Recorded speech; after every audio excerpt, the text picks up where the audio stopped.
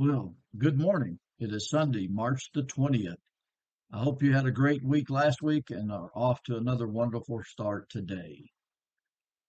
So, yesterday, I had the opportunity to go to a church on the west side of Indianapolis, along with some members from the Lebanon Church of Christ. And we went there because this particular church yesterday was having their diaper distribution. And at Lebanon, we are going to have our diaper distribution this coming Saturday. And hopefully we will have one here pretty soon at Southeastern as well. And so we wanted to go and observe to see how they had everything organized and how they were welcoming the people and registering the folks who came to pick up the diapers, and just how they ran their process. And it was a great time. We spent probably 45 minutes there, I think it was. And the lady that we talked to, she was extremely helpful, walked us through their process, told us how they did it. They also had another table or two set up there with a bunch of baby clothes and baby books that other people had donated, and some books and pamphlets about health and um, again health information about infants that they got from the CDC that they were handing out. There was another table there um, with some biblical literature on it, as well as a lady who was there who was knitting a baby blanket.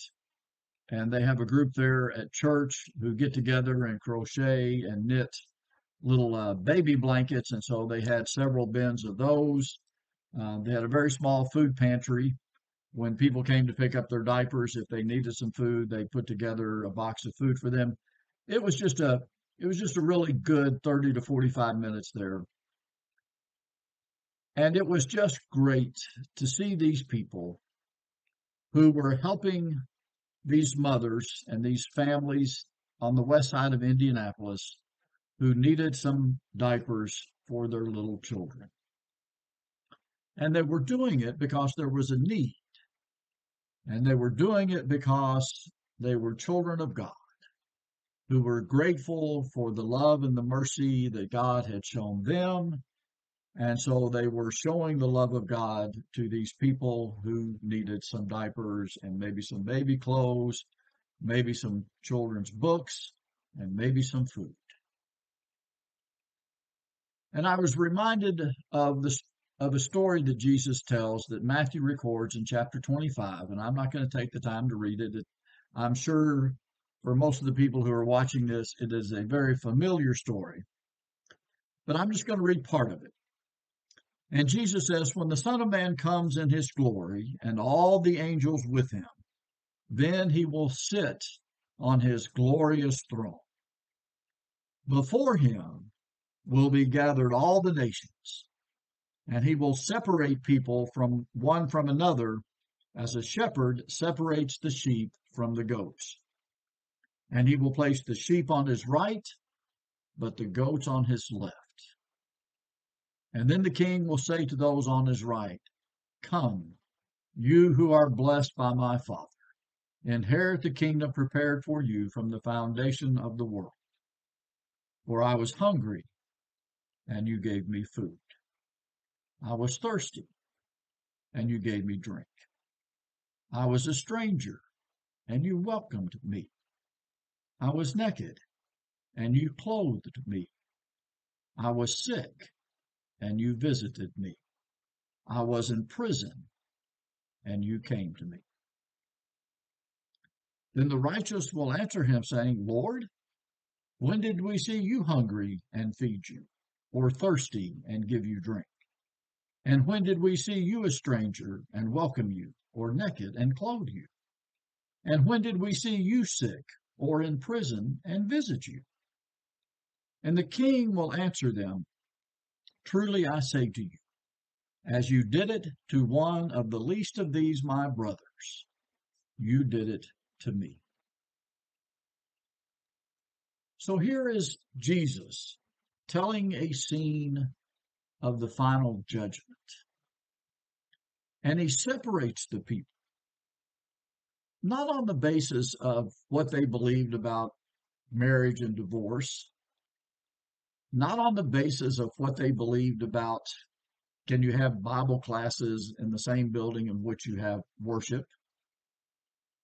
He separates them not on the basis of how many times they were thinking about taking communion after Jesus was gone. He was not separating them based upon their belief if there was a resurrection or not a resurrection. He was separating them on the basis of did they take care of the people who were less fortunate than they were? Did they see people who were hungry and feed them? Did they see people who were thirsty and give them something to drink? Did they welcome the stranger? Did they see somebody who needed some clothes and give them some clothes? Did they visit the sick? And did they visit those individuals in prison? That's how they were separated. And I got to visit yesterday with a group of people who are children of God, who didn't have the name Church of Christ on their building out front or anywhere else that I could see. But they were people who believed that Jesus is the Christ and that he died, that he was buried, and that he was raised from the dead. And that their work of supplying people with diapers for their babies and young children, and perhaps some clothes, and perhaps a children's book or two, and perhaps some food, was doing God's work. And I was grateful for that, and I was thankful for that, and I was humbled because of that. These are the works that we need to be engaged in. So let me ask you to pray for the folks in Lebanon who next Saturday are going to hand out some diapers to some needy families and try to help them. And let me solicit your prayers on behalf of Southeastern that we can put together a diaper program as well. Because what we've been told is there's no federal or state agency that provides money for families to buy diapers. And so we're going to try. And I would pray, and I would ask you to pray that it is a success and that we can show the love of God to people in this area who are in need. Because that's how the Son of Man separated the people. Well, think about that. And I pray that you'll have a great week.